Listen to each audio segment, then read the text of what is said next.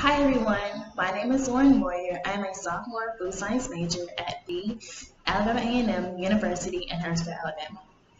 This summer, as part of the Wallace-Carver Fellowship, I had the opportunity to work with the USDA Agricultural Research Service Toxicology and Mycotoxin Research Unit at the U.S. Natural Poultry Research Center in Athens, Georgia. One of the focuses in the unit is on the fungus Fusarium verticilloides that affects corn kernels. This fungus produces fumicins, which are harmful mycotoxins that can lead to diseases in livestock as well as humans. The main goal of this research is to eliminate mycotoxins contamination in corn crops and agricultural products such as food for livestock and corn for human consumption. Due to this pandemic, I was unable to physically go in a lab and conduct research. However, I was still able to participate in seminars such as Poultry Science 101, Science and Sundry, and biweekly lab meetings.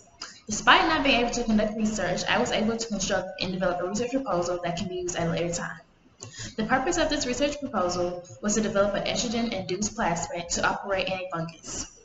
The goal is to be able to use estrogen hormone or a synthetic counterpart, estradiol, to turn on a target gene in a fungus at a specific time.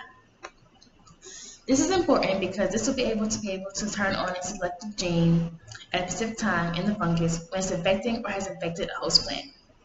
My favorite part of this experience is being able to sit on various seminars because I was able to learn more about the areas of plant pathology. As a food science major, this experience gave me a better understanding of what goes on during the pre-harvest process of crops that food scientists use to develop products.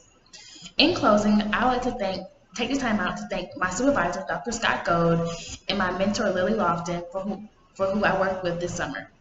I also like to thank Dr. Jacob Young and Ms. Troutman for making this opportunity possible. Thank you.